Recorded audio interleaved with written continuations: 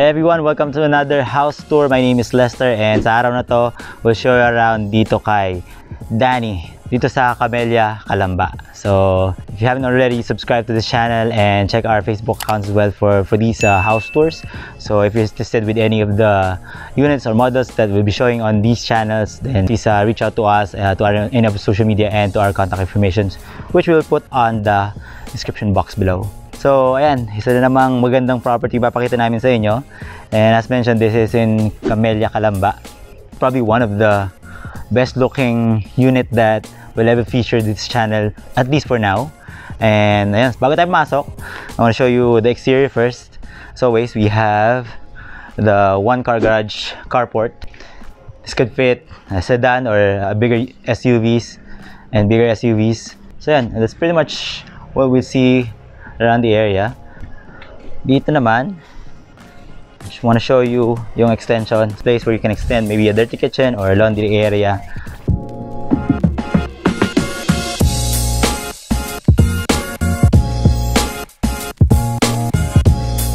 So, pasok tayo sa loob.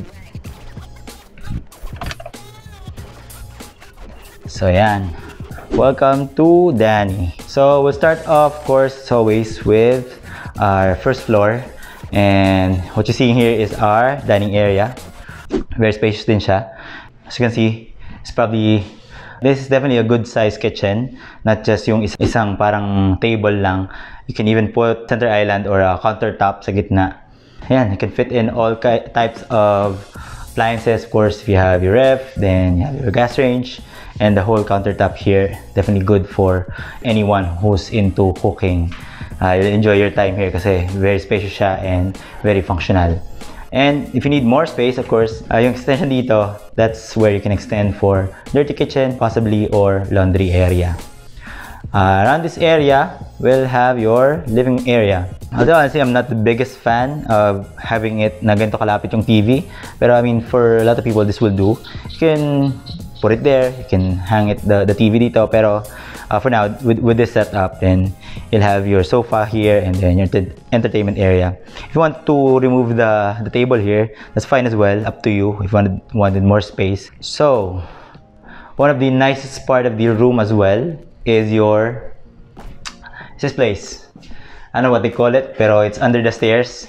For most houses, it's usually just one table where you can be a study table or working area or even small office, but this one is an actual bed, so you can even fit 2 people siguro sa bed na to.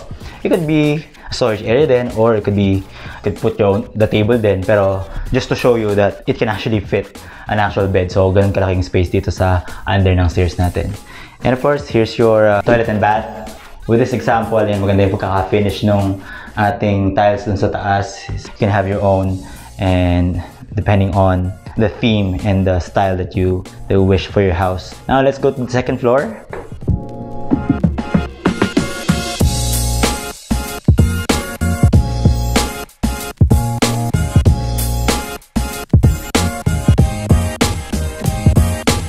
This is a very common idea for a lot of houses, yung chandelier sa ating stairs, and it adds a lot of mood. Kumbaga, pagpasok mo pa lang sa taas, baka antukin ka na pagkaakyat mo dito because of the kind of mood it created. And of course, you'll see the bedrooms sa ating second floor. Let's start with the smaller ones. So this one is one of the room.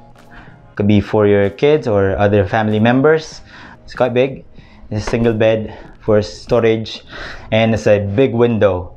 And if you look at it, and sa aking wingspan, you'll see that it's a pretty good size window.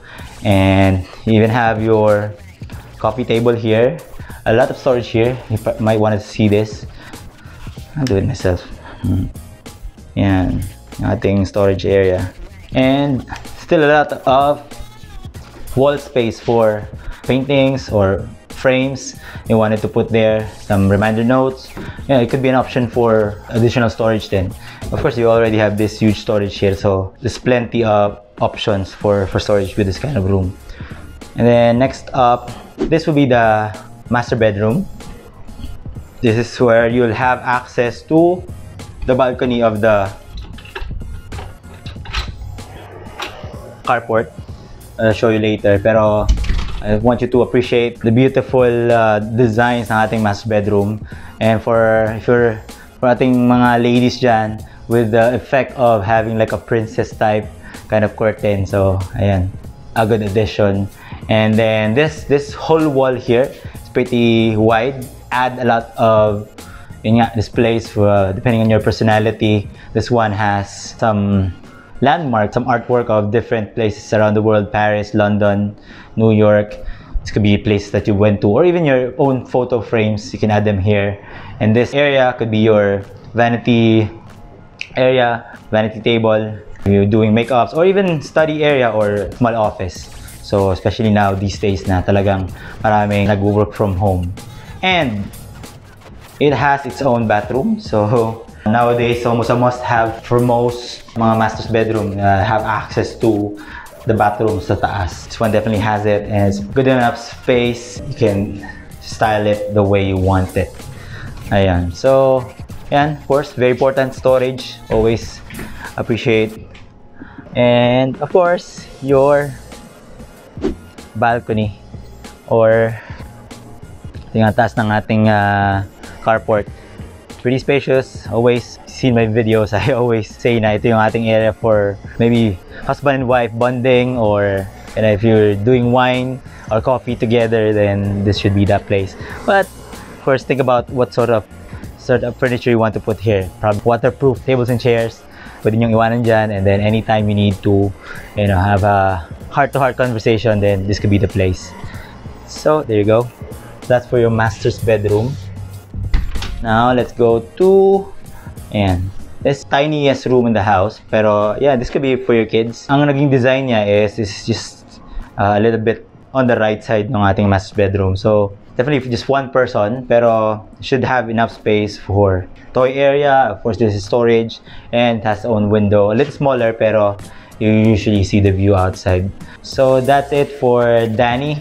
So if you're interested with this property, you can definitely check out the description box below.